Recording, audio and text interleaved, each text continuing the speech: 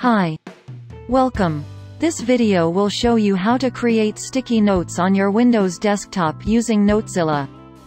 Let us start. Right-click on the Notezilla icon and choose the option New Note from the menu. A sticky note immediately appears on your desktop.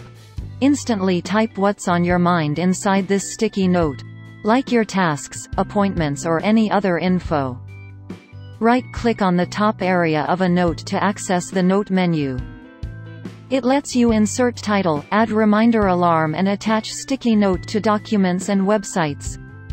You can also insert pictures, tag them and send the notes to other computers or people.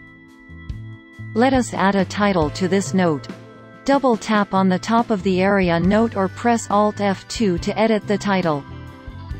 You don't have to manually save notes. They are saved automatically. Let us look at the icons in the note toolbar. The pin icon will keep the sticky note always on top of other program windows. This is extremely useful. To hide a sticky note, click on the Hide Note icon. Sticky note can be rolled up or down by clicking on the Roll Up icon.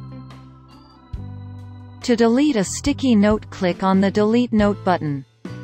That's it. Hope you enjoyed this video. Thank you for watching. Download Notezilla for free today from our website, conceptworld.com.